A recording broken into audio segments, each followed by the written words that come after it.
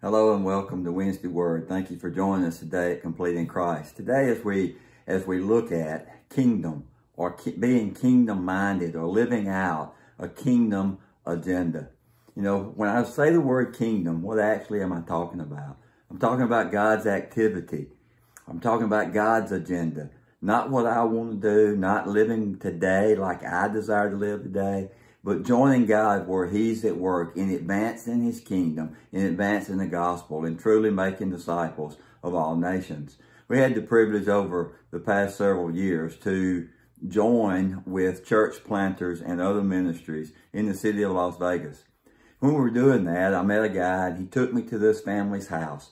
And he said, I really think these people will allow you to stay here when you bring a team. So I met with that family and they opened up their home to us. What they would do is they would move downstairs into one bedroom. It was a family of 4, and they would give us one level of the house. When we took a team to Las Vegas, they said, you are more than welcome to stay here. You can have this floor of our house. You know, you can cook all your meals here. We'll help you prepare the meals. Because if you're coming to Las Vegas, Nevada to share the gospel and to invest in people and to join God in His activity here, we want to be a part of that.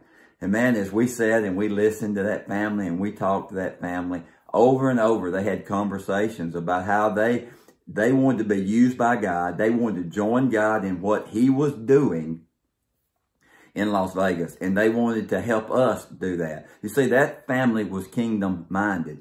That family had a kingdom agenda. I want to live that way. You know, I want to live my life in such a way that I'm walking so with the Lord that I see His activity and I join Him as He invites me to join Him in His activity. I don't want to live today focused on me and what I want to do and what I desire. I want to live out God's agenda today, empowered by His presence in my life. I want to live so close to Him that I don't miss an opportunity to join Him in what He's doing. I want to challenge you in your thinking today. Are you kingdom minded?